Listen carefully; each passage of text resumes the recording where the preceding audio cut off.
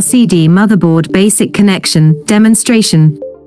Prepare an LCD display screen and an LCD motherboard. Here we choose the HD328S motherboard. The following interfaces are mainly used during the connection process.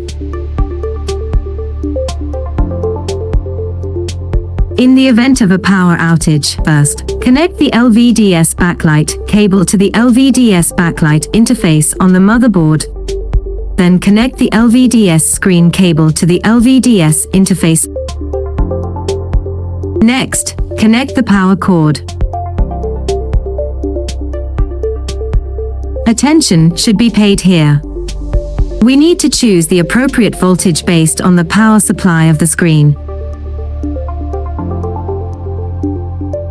Finally, we will connect the remote control to the LED IR interface.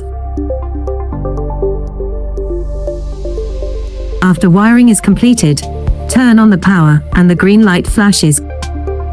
Complete the above steps to turn on the screen.